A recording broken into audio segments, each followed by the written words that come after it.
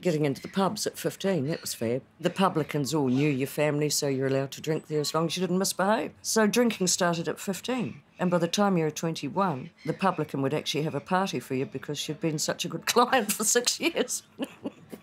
There was no heavy policing. I mean, if you really got into trouble, they'd say, we're going to come and see your parents, and that put you off for about a month.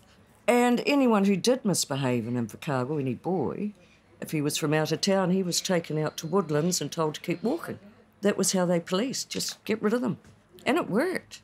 Lots of fights, but that still goes on, you know, boys fighting. And no, it was just grand, but my overriding feeling was that it was free. You were free to do stuff and free to explore and make your own mistakes and be held accountable. It's great.